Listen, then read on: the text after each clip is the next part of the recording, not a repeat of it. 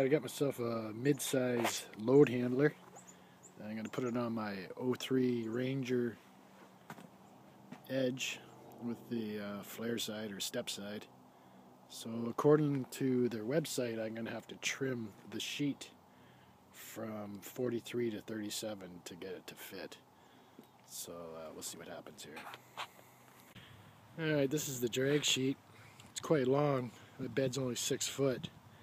I suspect that the extra length is to add for the securement on the roller bar because you only have duct tape. Anyways, I've had to mark it. I'm going to take 5 inches off it and we'll cut her up. Alright, this is the roller bar. They give you 2 slugs. I've already got the one in. Here's the second. So it'll just go in this end here. And then you screw the other piece on. And we'll get that done. Alright, so we got the drag sheet in the bed. I got the roller assembled. So at the full length, at 42 inch, you're supposed to line it up to here. But we've taken 5 inches off it for this Ranger. So we're going to have to go back 2.5 inches from that line.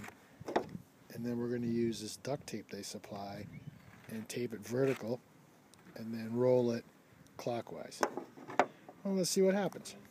Alright, they didn't give me enough duct tape. The instructions clearly say to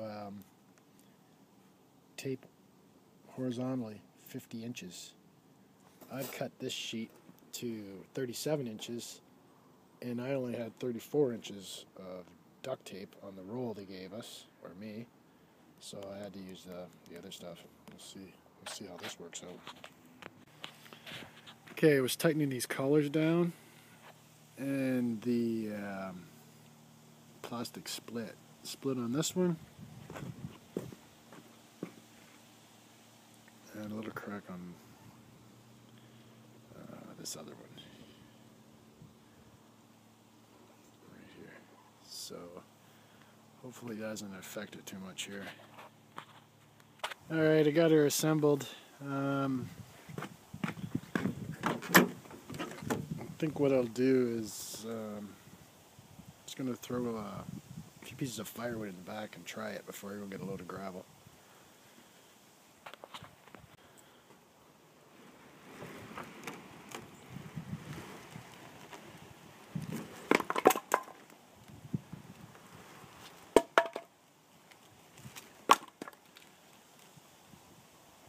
Alright, I know that wasn't much weight, but at least I see that it works.